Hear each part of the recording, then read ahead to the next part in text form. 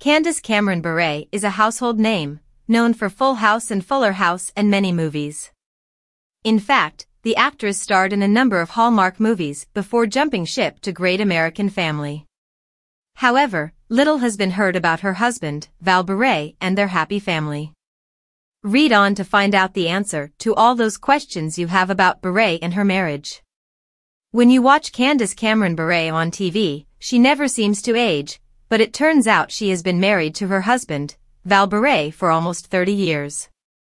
Meanwhile, they also have 3 children.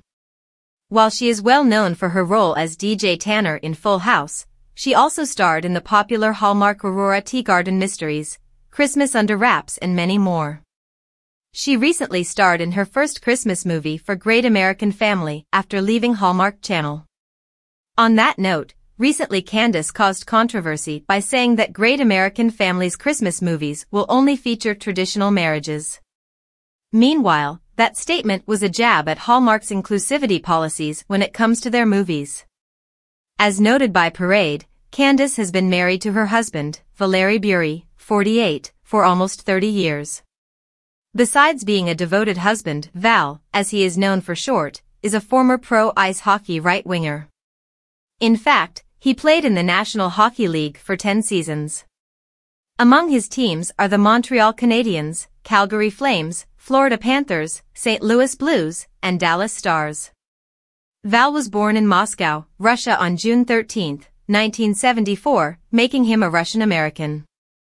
Moreover, it seems his athletic skills are inherited from his father, a freestyle swimming and fitness coach for the New Jersey Devils.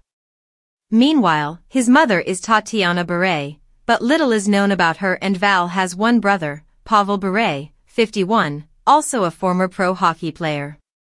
Val and Candace were married at the age of 22 and 20, respectively, in 1996, just a year after Full House came to a close.